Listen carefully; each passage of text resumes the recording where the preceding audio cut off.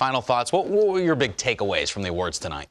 Well, Carey Price and certainly Anderson Whitehead, those really touch me. Yeah. Those stories, the Willie O'Ree Community Hero Award, what people are doing for this great game of hockey and getting everybody involved, and certainly those things really stand out to me. Yes, the great players, and they're rewarded for their awards here tonight, Tangs, but those things, I love what hockey players do for the community in special moments. It really shows the quality of players and the quality of persons that we have in the NHL, you know. And as far as the awards are concerned, the best team oftentimes, you know, some of the players in there will get rewarded. Tampa had a spectacular years. They had players, you know, involved in the award in the St. Louis Blues. What can they say in the closing? And can't wait now that the awards has passed for Friday, the draft, the free agency. Hockey keeps rolling on for us. And a lot of movement.